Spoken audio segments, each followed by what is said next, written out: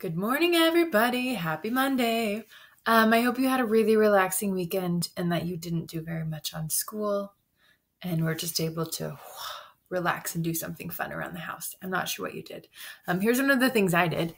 Ta-da! We put up a shelf and now I have all my plants on it. I'm trying to start our garden early inside because I wanted to, and I needed a project. And I may or may not have like a brown black thumb. I kill everything. So I'm working really hard to remember to water on time and to not overwater and get them the sunlight they need. So here's my project of self-improvement right now, developing a new skill. Anyway, I hope you guys are developing new skills. If you'd like to, I'd love to hear what is it that you're working on? Like, what's something you've always wanted to learn? Now you have the time to do it. So, okay, for today, you have your checklist as usual right here. And I'm working really hard to put in your checklist all of the links that you need, or at least as many as I can. So you're going to be reading a Newsela article this morning called All the Cells in the Human Body. And next to it, it should give you questions to answer as well. You're answering those questions. And then you're also completing this Google Doc, All the Cells in the Human Body. So that will have, in your own words, you're describing what each of the following cells do.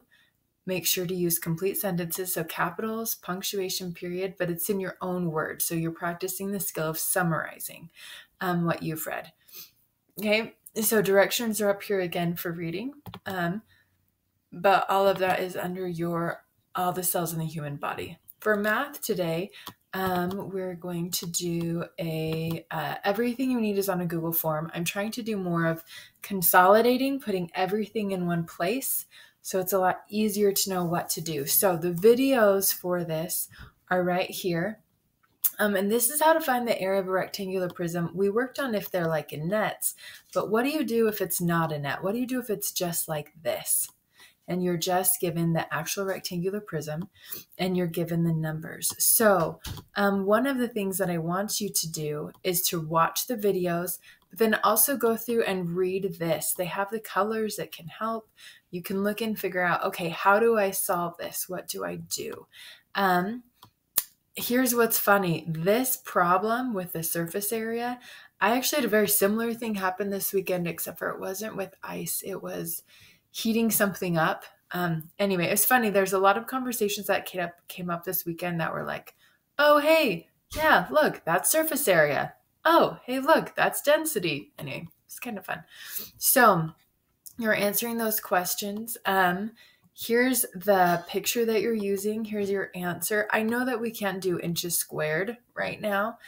So go ahead and just write out inches squared or inches and a 2 after it, because I want us to really get in that habit. That's a really important thing. Okay, so there's also parallelogram. Well, we're also going to look at how do you do this with a triangle. Sorry, with a triangular prism. So again, you have this right here that can give you that explanation. There's also the video at the top that gives you the explanation. Again, I'm here today, happy to help. My hours are probably a little smaller than usual because I'm also needing to get some stuff prepared for after spring break for the rest of April, needing to get that done. Okay, so you've got all of those practice problems there. I'm here to help for sure if you have any questions. Few other things that I wanted to bring up really quick. I talked about doing reading groups this week. After a conversation with Miss Robbins and kind of the email she sent out, I think I'm going to try and pare it down and keep it more simple. Also, just with trying to do reading groups, sometimes a technology aspect and discussion that didn't happen sometimes. I think I'm going to do that a little differently. So I know I told some of you look for an email. That's why the email never came.